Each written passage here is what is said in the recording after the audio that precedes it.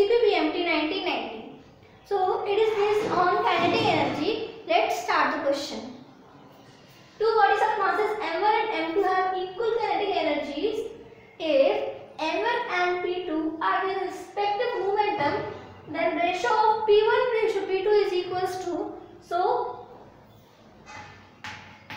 since k1 is equals to k2, so k is equals to k1 is equals to half m1 and v1 square and k2 is equals to half m2 v2 square. This half will cut with this half, so we will get v1 square upon v2 square, which is equals to m2 over m1. Now we will take this square as under root, so v1 upon v2 is equals to under root m2 upon m1.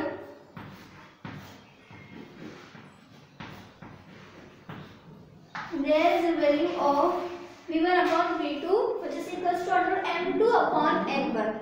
Now we will see that p1 and p1 ratio is to p1 ratio p2 is equals to, so as we all know p1 is equals to m1 and v1, p2 is equals to m2 and v2, m2 into v2.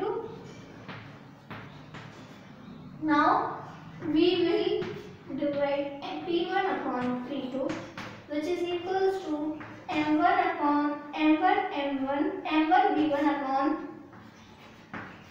m2 v2.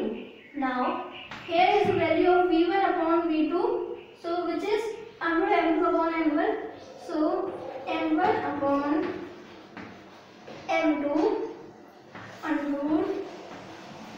m2 upon m1.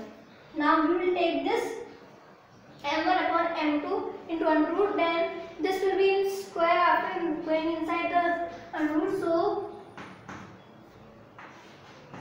under root m1 square upon under root m2 square into m2 upon m1. This m2 will cut with this and this m1 will cut with this. We will get under root m1 upon m2. This is under root m1 upon m2. Now we will write in this in ratio form, that is under root m1 ratio m2. Therefore the answer is, therefore p1 ratio p2 is equals to under root m1 upon m1 ratio under root m2, which is an option C. I hope you got it. To subscribe, share and share to your friends if you like it. Thanks for watching.